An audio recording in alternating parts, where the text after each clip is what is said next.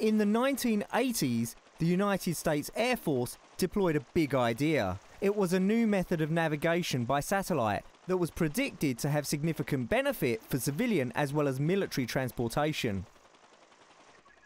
It was then called Navstar, the Global Positioning System, or GPS navigation system as it's now known. It operates by receiving signals from 24 satellites orbiting 20,200 kilometres above the surface of the Earth. The GPS receiver calculates its position using signals from 4 or more of these GPS satellites. 4 satellites are needed since the process needs a very accurate local time, more accurate than any normal clock can provide. Each GPS satellite has an atomic clock and continually transmits messages containing the current time at the start of the message and parameters to calculate the location of the satellite. The receiver uses the arrival time to compute the distance to each satellite, from which it determines the position of the receiver using geometry and trigonometry. The signals tell the receiver exactly where the satellites are and exactly what time it is. A computer then converts that information into latitude, longitude and altitude.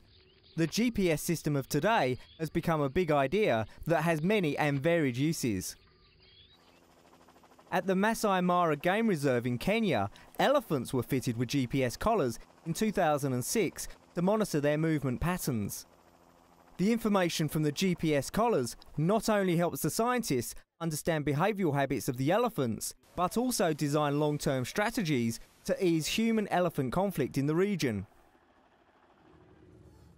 In the eastern China city of Nanjing, police authorities decided enough was enough after a frightening rise in the number of bank robberies and raids on cash security vehicles. So city authorities invested 400,000 yuan or $48,000 in a satellite tracking system that enables them to keep tabs on those vehicles most at risk.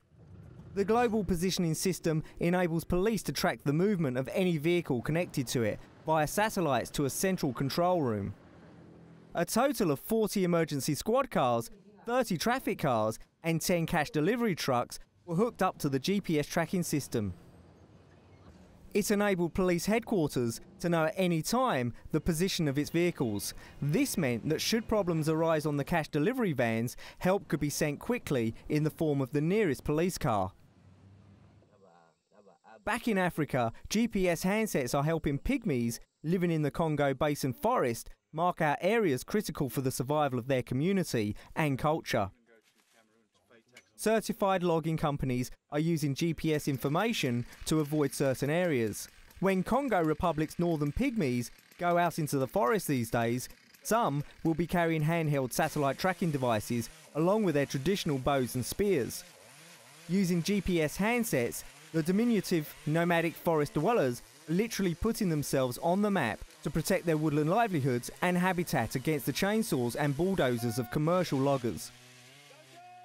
The GPS mapping scheme has set a benchmark for conservation partnerships, and the Tropical Forest Trust is working on a similar scheme in neighbouring Cameroon.